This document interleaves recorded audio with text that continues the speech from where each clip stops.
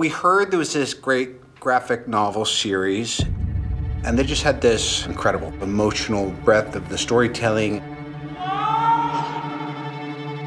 If I hear a voice, I will hide. if I see a human, I will run. what don't we do? Cross the fence. Promise me, guys.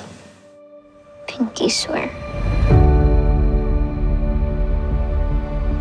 I first published Sweet Tooth in 2009. It's about a boy named Gus who's half deer, half human, and he's part of a new race of animal-human hybrid children that are being born in the wake of a pandemic. He soon befriends a big drifter named Jeopard. Take me! I read Sweet Tooth when it first came out. I finished it and loved it. I think it was Jeff Lemire's voice and the way that he brings so much of himself. Whether you're making a feature or you're doing television, you try and figure out what's your true north. So how do you guys know each other? He's gonna take me to Colorado. And for us, Gus was that true north, his optimism that he carries throughout. Jim Mickle, as soon as I heard how in line his vision was with what I had originally created, I felt like it was in really good hands. When the darkness comes, you always have this hope with Gus. Last men have made it their mission to eliminate hybrids. We've made it ours to protect them.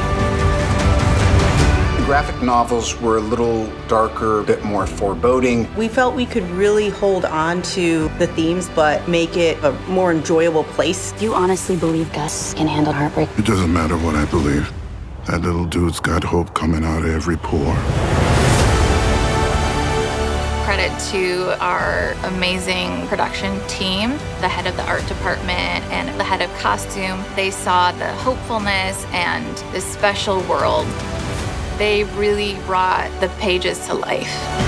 Jim has been amazing. He's a really great director. Jeff Lemire, he's been really helpful and very positive.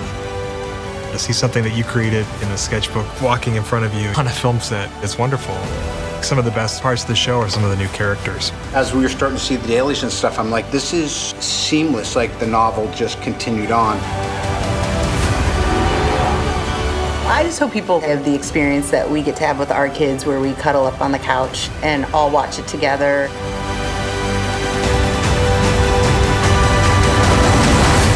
They really are stories of hope in the midst of darkness, and I think those are the stories we need more than ever now.